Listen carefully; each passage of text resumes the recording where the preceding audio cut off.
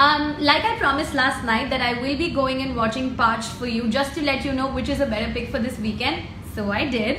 I have reached the midpoint of the film, and you know what, guys? The story is of this dusty backward village where these women have a mind of their own, but the thinking is highly curbed by this orthodox feudal mindset. Now, there are 4 women in this village, and the story progresses when they decide to set themselves free.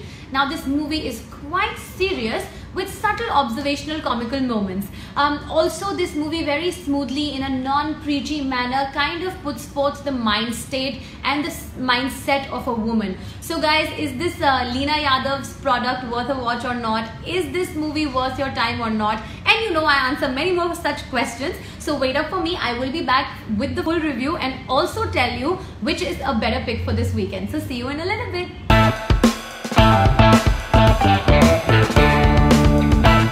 Welcome to SpotboyE, and guys, as I promised yesterday, I would be back with the full review of Parched. Here I am.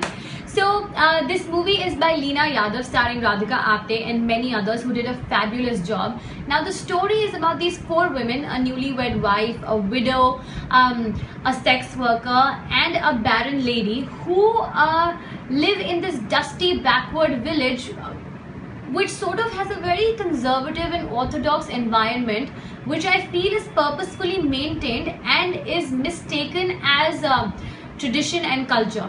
Now, in this society specifically, men who are wife beaters are considered manly, and obviously women find it very, very hard to get away from this years of slavery sort of tradition.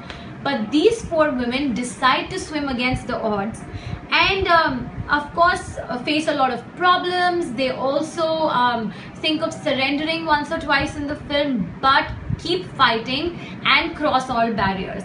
Now this movie starts on a very serious note and is dealing with very serious content, and it maintains that tone throughout the film, though keeps you really engaged. Now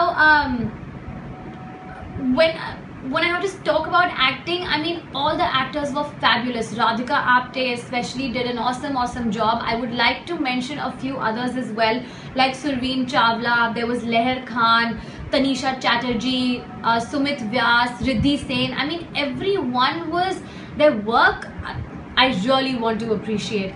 Now direction wise, the movie was not at all dragged. The use of suggestions and metaphors was very, very well done. Also, I feel this was a very hard-hitting screenplay that was presented in a very, very non-tedious manner. So overall, I'd like to give this film 3 stars. And when it comes to comparison between Banjo or Parched for this weekend, I feel both have their own audience, and you must go and watch each film to appreciate the different kind of cinema that is made. And